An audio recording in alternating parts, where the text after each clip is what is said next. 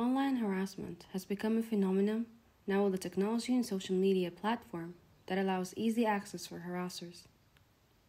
About 58% of women in Egypt have been through online sexual harassment. Online harassment have gained recognition and attention in Egypt recently with the dangerous outcomes it presents to the girls. The explosion of social media and technology, Egyptian girls are at risk of anxiety, depression, and guilt because of online harassment.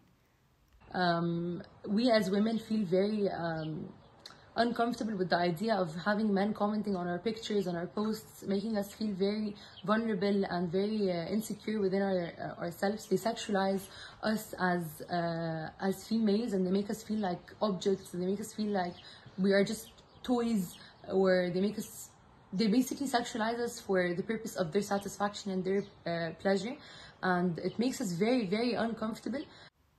The consequences of online harassment doesn't just end at mental health struggles. A 17-year-old girl, Basant Khalid, took her own life with a pill to avoid the consequences of a guy threatening to post inappropriate and fabricated pictures of her online. Any unwanted sexual content, gesture, or threats using any digital platforms are a form of online harassment. التحرش الإلكتروني أو التحرش عن طريق الوسائل اللاسلكية. هو التحرش ده هو القانون بيعاقب عليه زي التحرش الفعلي بالظبط. The Egyptian government has developed the internet police with a hotline number that girls can reach to report about the case. In order for a victim to report, she needs to have screenshots of the incident, report on a headline where they will contact her for proof, or reach out directly to the internet police department. قانون رقم 58 سنة 37 تعديله بمادة 306 مقرر ألف. هنلاقي إن التعديل يعاقب بالحبس مدة لا تقل عن 2 ولا تجاوز 4 سنوات، وبغرامة لا تقل عن 100,000 جنيه ولا تزيد عن 200,000 جنيه.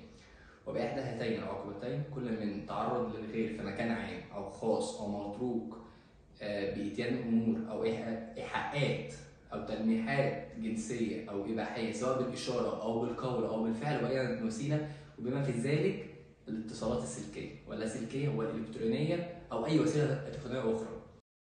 The National Council for Women has also been helping females who are going through any form of online harassment by providing them with the needed help.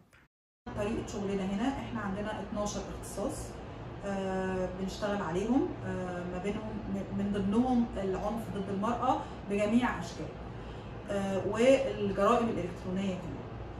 السيدة بتجيلنا بتطلب طلبات المشكلة، بتحكي المشكلة اللي عندها وبنبتدي نحللها معاها سواء اجتماعيا أو نفسيا أو قانونيا، وبنحيلها لجهة الاختصاص.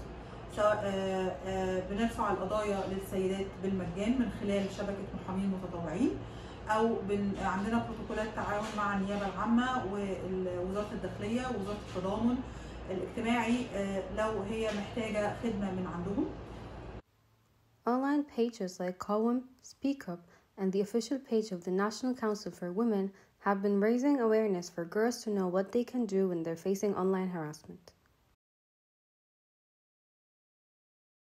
إنه إحنا بنعرف السيدة حقوقها، سواء اللي بتجيلنا ووك إن في المكتب أو بتتواصل معانا عبر 15115 أو بتبعت لنا على الفيسبوك بيج أو الواتساب أو الإيميل.